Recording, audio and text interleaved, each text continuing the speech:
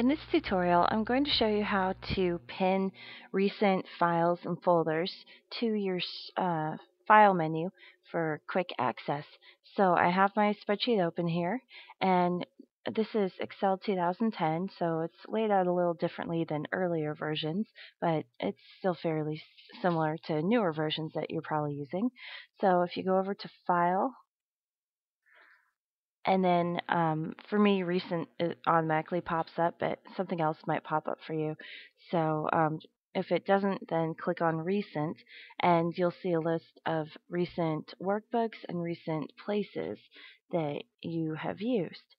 Um, and so if there's a file or a folder that you use on a regular basis that you want available, all you have to do is click on this little thumbtack here and you can pin it. So, maybe if you have a, monthly bills, you click on there and that will leave it, that will put it in your recent area so you can quickly access it every time you open Excel. And then same goes for this. So I use my documents a lot.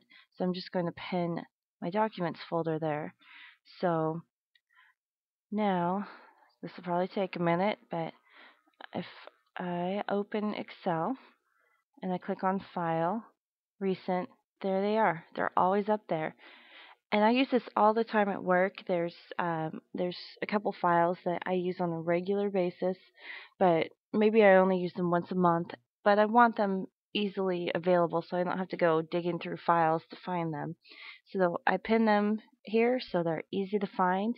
And it's very similar also in Microsoft Word as well, if that's, if you use documents in there.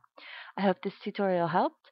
Don't forget to subscribe to my YouTube channel. Check out my blog at sallyu.com and have a great day. Thanks for tuning in.